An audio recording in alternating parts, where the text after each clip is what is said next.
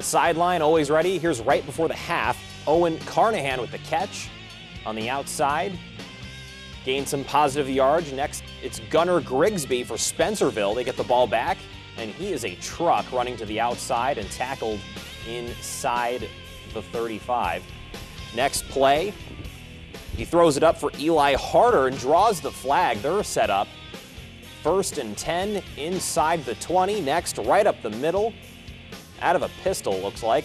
And then they cash in Braden Bowers for the touchdown. As we head to our final score, Spencerville winning 44-20 over Paulding.